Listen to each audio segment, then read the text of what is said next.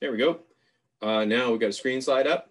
Why don't we go ahead and just check in the chat room, make sure that my screen is now showing for everybody. So again, click to all panelists and attendees. Can you guys just say, yep, I can see your screen, Dave, in the chat room? That'd be great. Excellent. Thanks, Jose. Okay. All right.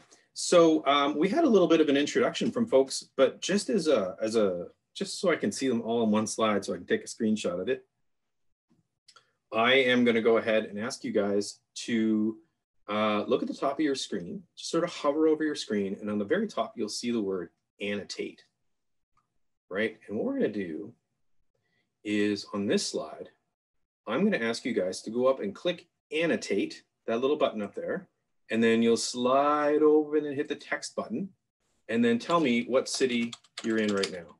I am in Windsor, Ontario, Canada. So give it a shot. Go up there, click the annotate button, go over and hit the little T for text, and then go in there and let me know what city you're in. So hover over the screen, scroll up to the top. You should see the annotate button. Give that a shot. Anybody? I hope that's turned on. Is it not turned on? I'm looking for you guys to write on my screen. And it doesn't seem to be happening. Oh, you're putting it in the chat room though, that's nice.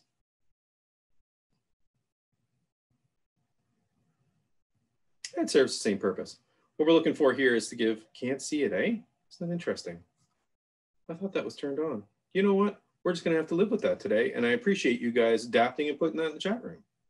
Because one of the things we've learned from COVID is we just gotta roll. Just gotta roll along with it. All right. Wow, so many people from different parts of the world. This is super exciting to get a chance to talk to you guys today, guys. So while that's 6 minutes. Okay, so we're gonna go ahead and we're gonna figure out why that didn't work at the end of the process here.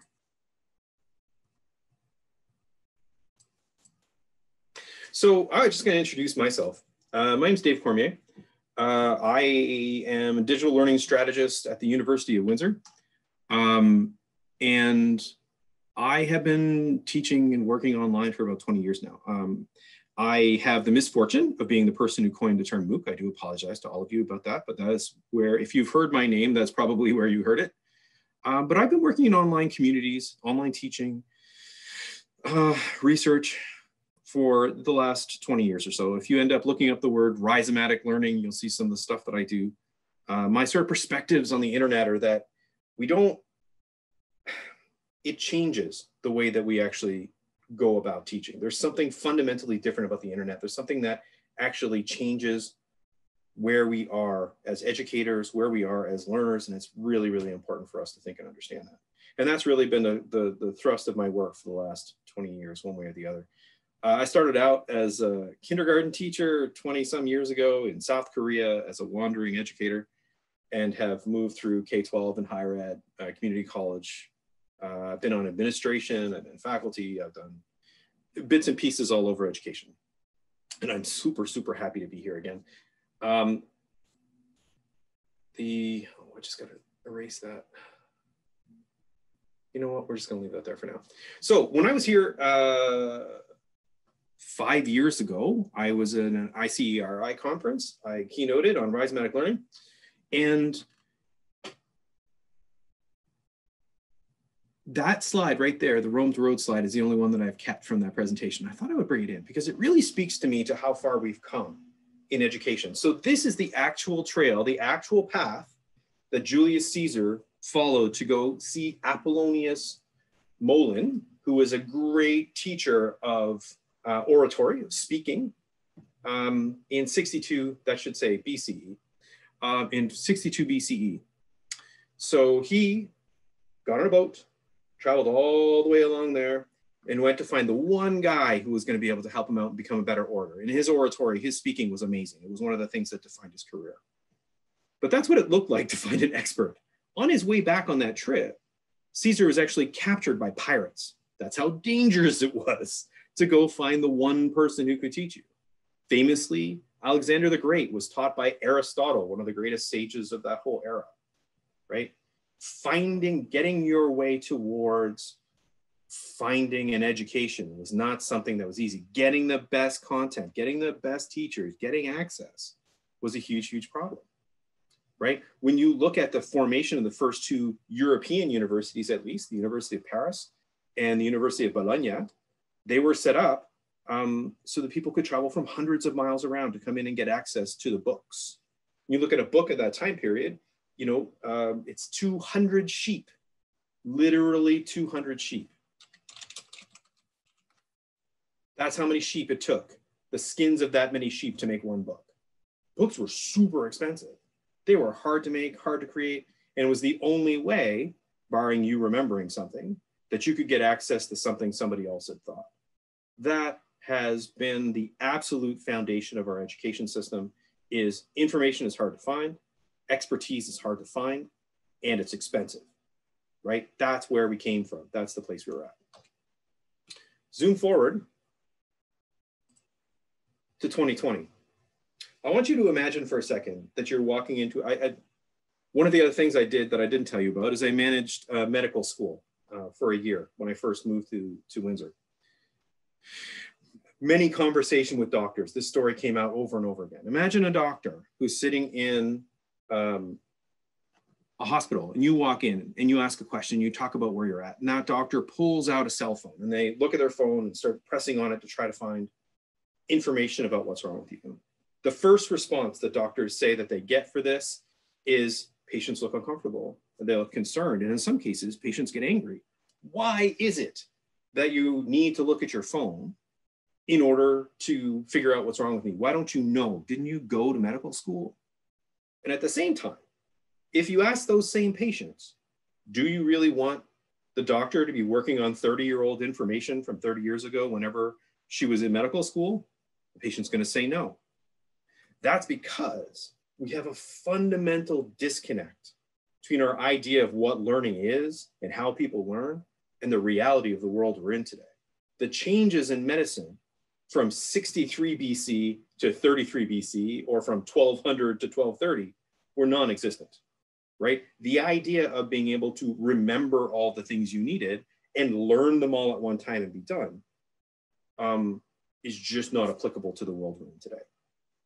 That same doctor who is, let's say, an emergency room doctor, sitting at the door of the emergency room, has a patient come in.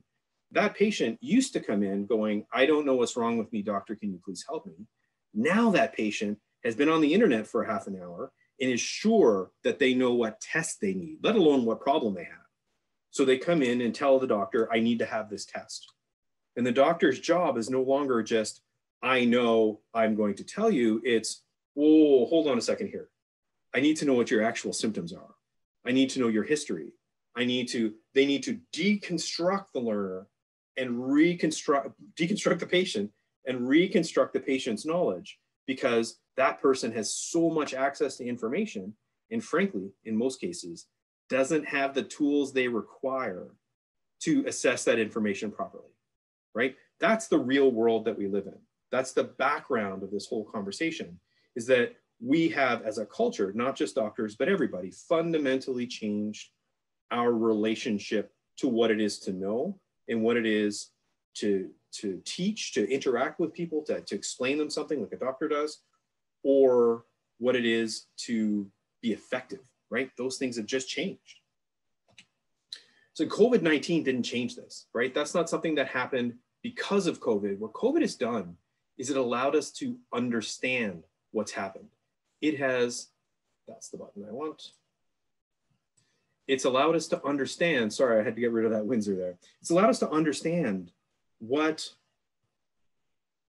has actually happened. So many of us have been forced to do so many more things online that we're opening up our understanding of, do we really need to fly 3,000 miles to go to have a meeting with somebody? Do we need, environmentally, do we need to do it? Personally, is it actually more effective sometimes to do stuff online? I mean, I am the last person to say that I don't want to meet people in person. I wish we were all in Valencia right now having this conversation and we're going out for a nice tapas after this. Like, I'm not saying we shouldn't meet in person. What I'm suggesting is the potential, the possibility has fundamentally changed. and our access to including people from different parts of the world has fundamentally changed. There are probably lots of people in this chat right now who maybe wouldn't have been able to make it to Valencia, who are able to join in on this conversation without the massive travel costs and upset to their family life that's required to actually make it out to the conference. So these possibilities, COVID didn't create these possibilities. COVID just showed them to us. So it's not really about the implication of moving our course online, right? So it's not, I'm going to take these books and make them digital. I'm going to take these assignments and copy and paste them onto the internet. It's that the digital changes what we should be doing. Just like that doctor, it changes their job. It changes what it is to be a knowledge worker in our society. The digital is just fundamentally different. I mean, just take the simplest example. When I was first a language teacher, and I was a language teacher for 5 or 6 years when I started out my career, we used to do scanning activities, right? Look through this document to find such and such. One of the things that PhD students were forced to do was go through their faculty's work and do all the words at the end, like find all the words in the text, find every time the word rhizomatic shows up in the text and put it in the back so that you have an index, right? That is just not a job anymore, right? We hit control, we hit F, we can search through any digital document. That creates a fundamental change in how we actually approach it. And that's just the simplest example. The same as copy paste, right? We used to say, well, at least if the students write out their answers, worst case scenario, even if they are cheating, they're writing them out. Well, they're not writing them out anymore. They're copying and pasting them. And not only that creates two responses. We're going to talk a little bit more about this in a minute, but that creates two kinds of responses. Copy and paste could be, oh, we need to make sure they can't copy and paste and we're going to ask the same questions. Or you can ask the question a different way. If copy and paste is possible, should we even ask questions that respond to it, right? So anytime, I always think, anytime I write a question, if a student can copy and paste an answer in 2020, if a student can copy and paste the answer, it's not the student who's cheated, though maybe they have breached trust. It's I who have asked the wrong question. Because in 2020, it's of no value to ask questions that respond to copy and paste. So that move from information scarcity to information abundance fundamentally affects what and how we teach, how we can teach, right? So it's the information abundance that's the real piece here. It's the fact that we can effectively go out and reach and find the information we want. We can bring it back. If you ask a student a question, what is a thing? And they're sitting at home, they're going to open up Discord, ask a question to one of their friends. They are going to do a quick Google search and find it. It changes that piece. Because our schools, while we're still face-to-face, while we're still thinking in a face-to-face environment, we have this cone of artificial scarcity that wraps around us, right? We have artificially cut off their information source. And you can say, we've cut off their ability to cheat. What I would return to you is, we've cut off, it's like saying, it's the 21st century equivalent of saying, I want you to learn something, but you can't have access to the library. So you need to ask your parents.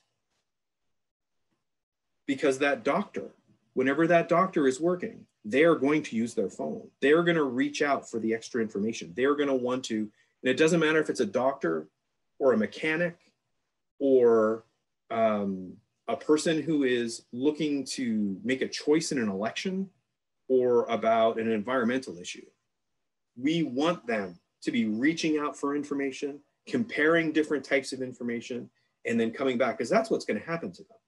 If you look at the election, which I'm sure you've heard about, of our friends to the south, that just happened here in Canada, just happened in the United States, they were bombarded with information.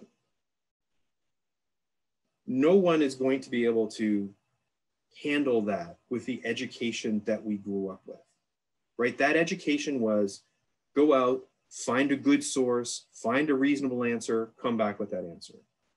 The experience that the American electorate just had was, here are 1,000, 1,000,000 different ways of looking at things, choose how to vote. We fundamentally need to be moving our schools away from artificial scarcity to living inside that abundance. And for us here in Canada, we've been online in the university sphere for, certainly my school has since March 19th. And that's what we've been confronted with, is now our artificial cone of scarcity isn't there anymore. What are we going to do about it, right? And once a thing is no longer scarce, once we don't have that clutching control over the content, we don't have the power, right? I love that. Once a thing is no longer scarce, it can no longer be controlled. We lose that control over the content, and we lose that kind of control over our classrooms, right? And that creates problems, right? So, and again, I want to really reinforce this. It's not a technology issue. It's not that we have all of these cool tools that do whatever. That's not the point I'm making. Just like the printing press fundamentally changed our relationship to what we could do with information and knowledge. This fundamentally, it's the same kind of fundamental change. It happened when we started writing and reading as a society. It happened with the printing press, and it's happening again with the internet, right? So when we talk about the novel and we talk about science fiction novels, we would never have a science fiction novel without the printing press. Without that ability to mass produce text on paper, we don't have it. But every time we talk about novels, we don't go, oh yeah, it's just the printing press.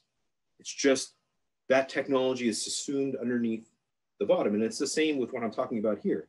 Yes, obviously, the printing press makes it so that you read things in a straight line, you go from page to page. The technology affects the way that you read, for sure. But on the other side,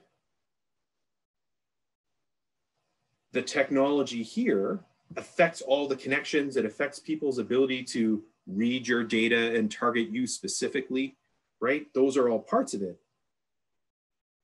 But as it influences our teaching, it's not a technology question, it's a cultural question, right? Internet allows for abundant information and connection, right? It's those two pieces. The abundance of information, students can find whatever they want. Abundance of connection. Students are going to work together whether you want them to or not, right? And those two pieces together change what it is we're doing. I see that question, Susie. I'm going to leave it to the end because it is long and I'll get distracted. Okay, so things we've learned. And this is what with that as a background, with that abundance as a backdrop, trust is complex. We fundamentally don't trust our students. The vast majority of conversations I've had with faculty in the last 7 or 8 months, and I've talked to hundreds, is that how can I lock down my students so that I know that they're being tested? How do I make sure my students aren't cheating? Fundamentally don't trust them. And the question is why is that? How do we address that? Right? There's two approaches that are being taken right now. One of them is to lock it down, right? We don't trust them. Let's lock down the systems.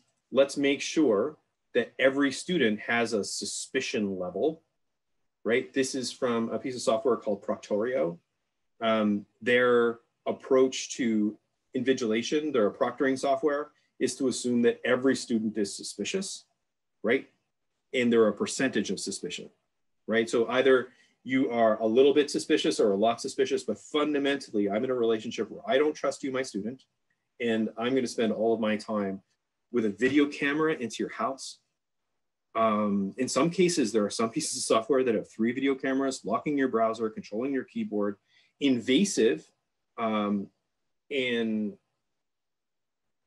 the extreme, right? Right into people's houses. But at the same time, more concerning is that the suspicion, that relationship with our students is an unhealthy one. Having a relationship in which you're constantly suspicious about the other person is not a healthy relationship. So I ask you the question. You've been sitting here, and I'll get you to throw into the chat room for an answer here. How many of you have looked away from your screen in the last 20 minutes? Have you looked away from your screen? Have you checked your phone? Did you pet your dog? Did you talk to a child who walked into the room? Did you address your partner who wanted to know what you were doing today? So just in the chat room, tell me if any of you have totally focused on the camera. You looked away from the screen multiple times, you were multitasking. You have a phone and a child. Of course you did.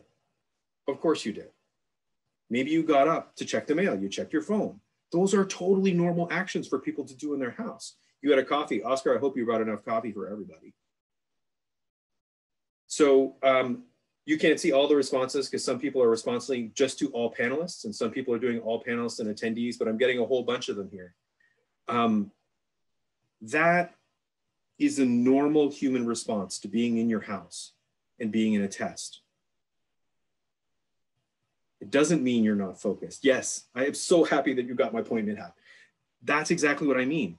This is an unhealthy relationship that we're creating with our students. And it's an unreasonable expectation that you sit in front of a computer in your own house and not look anywhere else, not look at your phone, not talk to a person.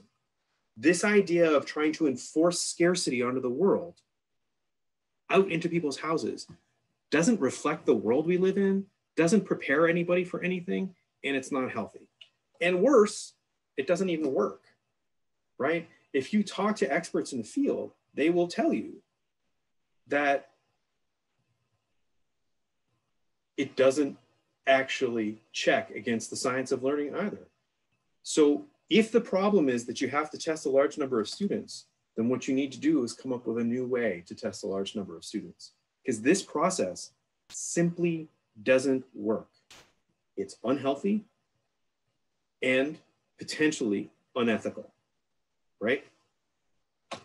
Okay, so another thing we've learned. Learning is a complex beast, right? It is. And there are a lot of things that we do that are about being in physical spaces that maybe we never needed to do in the first place. So testing. Is it something, does it actually make sense? Does giving somebody a multiple choice test actually say that they learned anything?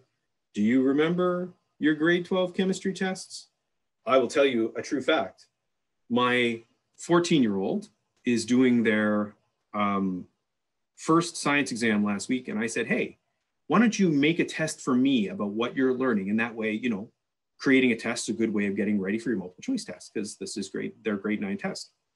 I got 29 out of 97 on that test. No, it was 25.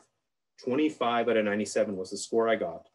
25 out of 97 on grade 9 science. I really liked grade 9 science. I did well in grade 9 science. I got 25 out of 97 on the multiple choice test. I don't remember any of those things. Do I need to remember them? Is remembering actually the thing we want? Is that what we want to be testing? I leave you with that question. I don't think it's an answerable question, but I think it's one worth asking. If we have access through our phones to all the information of the world, is information the thing we want to be testing? Colleague of mine, Clarissa Sorensen-Unruh, asking the question, first year science labs, do they actually help? Does having 100 people in a science lab doing a rote science experiment where everybody is doing exactly the same thing one after another, is that actually useful? You know, I'm working with some engineers right now doing virtual labs, and they're like, you know, this lab face-to-face has never really made any sense. We just have students watch the pipes and then write about them. These virtual labs actually work better for this thing. And I'm not suggesting that there aren't labs that you definitely need face-to-face for, but I do ask you, a modern lab, how much are people doing titration in modern labs nowadays?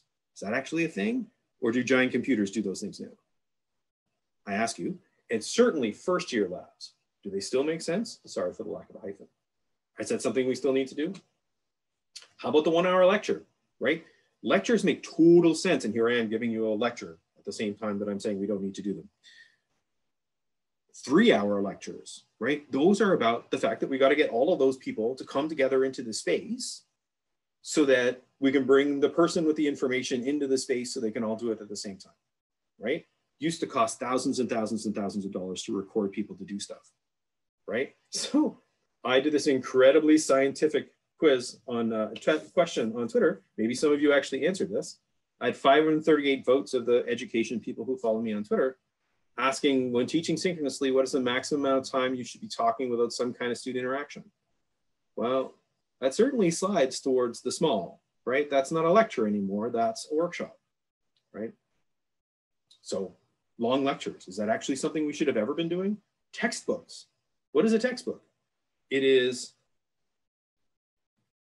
the combination of industry knowledge put together by some of your colleagues into a step-by-step process. The original textbooks were created because the teachers didn't fully understand the content that they were teaching.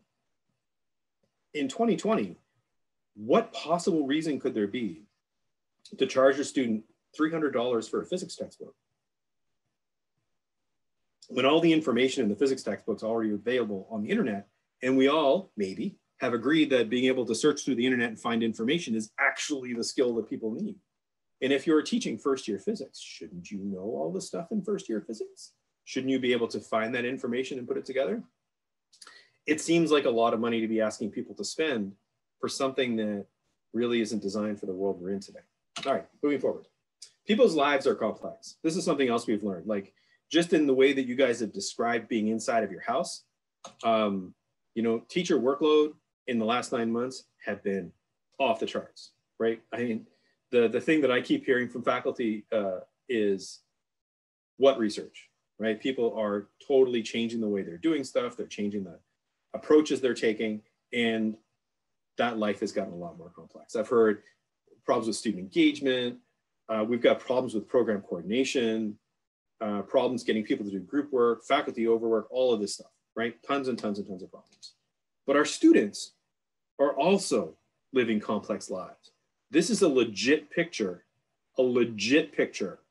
from my colleague's classroom.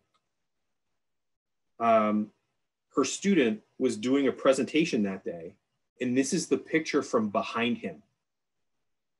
His landlord had decided that that was the day that they were going to replace the kitchen while he was presenting for his, and he didn't even know it was going to happen. So he got a ring on the doorbell the day he was doing his presentation, and his landlord had decided that was the day they were rebuilding the kitchen. People's lives are complex. There's a lot going on in people's houses. That should fundamentally affect the way that we teach, right? So I've got, this is an argumentative point, and we're going a little longer, but the organizers made the mistake of telling me I could talk more at the start of this. So I'm going to push in probably for another 10 or 12 minutes, and then we'll go to Q&A. So this is a bit more of an argumentative claim. If you've agreed with the stuff before, it's likely you will not agree with this. But I would like you to at least think about it. When we look at designing our courses, the one constant is the amount of time that the students are going to spend. Okay, not learning objectives, not whatever, not the classroom, not how much we teach, not the credit hours, because credit hours are the hours we spend in a physical classroom. Doesn't need to be that anymore, right? We don't need to have 3 physical hours a week in a university course or whatever. As we sort of stretch out time this way, we use the internet, that relationship can change. So it's not 36 hours a term anymore. What about total work hours? So if you look at that, the average amount of time, according to the Carnegie unit for universities, for every hour you spend in classroom, the expectation is going to do 2 to 3 hours of work outside the classroom. Different people have different measurements about this. You probably have your own feelings about this. But at the end of the day, the amount of work a student can do is finite. And by large agreement of how higher education works, somewhere between 80 and 120 hours of work in one course for a student. That's what that looks like. So what I'm suggesting is once we take away the physical time that you're going to spend, the question becomes, how do you break down the amount of work you actually want a student to do? Not what because you can have learning objectives and decide what you need somebody to learn at the beginning, but how do you know you have enough time to get that done? Starting with learning objectives has never made sense to me, right? I understand that people love their learning objectives, but if I say that those learning objectives have to be curtailed by the physical amount of time that a student has to actually work on your course. And what we found as people who have moved digital is that the workload on students has skyrocketed and gone way past that point, partially because some faculty don't understand how much time it takes for a student to do a certain kind of work. So I know how long maybe it takes for somebody to write an essay, but I've seen faculty who guesstimate a discussion forum post at 15 minutes. That's a 2-hour process. In that conversation, how much actual work are you expecting from your students? One, should be negotiated with your students. You should explain to them what your expectation is. And two, it has to be something that absolutely starts your development process. So lastly, and my last point here, and this is something I try to say in every talk, every single professional who I respect and admire in this conversation at some point says, what we've learned more than anything else is how important it is for us to build care into what we do. And a special shout out here to Mahab Ali for her own thoughts on this. So I want to finish this up by talking a little bit about pedagogies of care and how we build that into our process. So the absolute most important starting point is that we need to have that self-awareness. We need to look at our own biases. We need to look at our own. The first thing I always end up deconstructing with faculty is I teach the way I was taught, right? I had a faculty member say to me the other day, well, overworking students is something that was done to me. It's something I'm going to do to my students. Why would you do that? Why are you giving your students busy work that doesn't help them learn because you want them to do more work? Doesn't make sense. So show care in your design, keep things simple, keep them equitable, keep them engaging. My favorite pattern that I'm seeing emerging inside of COVID is faculty going, I'm just covering this content. Why am I covering all this content? This is the most important thing. This is the thing I need to make sure they learn. Find those things that are the most important thing. Weight your work towards those things, right? Get rid of the chaff, the fillers inside of your courses. Embrace the complexity that comes with the internet because it's going to be there anyway, right? You're not going to get away from that complexity, so embrace it. This is a tough one. Shared space for students to come together and work, whether it's during your office hours, whether it's a space that you've set up inside of something like Microsoft Teams or Slack. Trying to create that space for students to work together informally is really important. It's also super, super hard. I would say that there aren't really good patterns for how to do this yet. And it's certainly something that I'm seeing developing through this whole piece where I'll talk to some people and say, yeah, I set it up, but no students came. I set it up, but no students came. A conversation to look for going forward. Show care in your habits. Presence is the thing that makes the difference for the engagements your students have with you. If you send them an article, send them a little note that says, hey, first time I read this article, it was super dense. Give it some time, read it over twice, and it should start to come to you. An introductory video at the start of your course is great, but that's not enough to really get to know your students. You need to take that interstitial space, that space that happens at the start of a class, the first 5 minutes, the last 2 minutes of hanging out at the end of class, and you need to find places for that to happen online, assuming you're teaching online. Well, some of you are and some of you aren't. But when teaching online, finding that interstitial space, that human space, and building it into your internet stuff is absolutely key. Show care in your connections. So you need to imagine that you're serving every student. And we don't have time to get into universal design for learning in this talk, but I mean, that's a really great way of looking at it, right? Your students are all different. Your students are all coming at this from different perspectives, and you need to reach out to those students as if they all matter, right? Not just one kind of student, not just the students who are like you, though I understand the temptation. And lastly, and my last note here before we move to Q&A, is show care to yourself, right? At the end of the day, no matter how long the pandemic lasts, no matter what situation you're in, everybody's lives are upset. Our students' lives have been changed. Your lives have been changed. If you don't show care to yourself, you're not going to be able to show care to others. Can't pour from an empty cup. Take care of each other one way or the other, okay?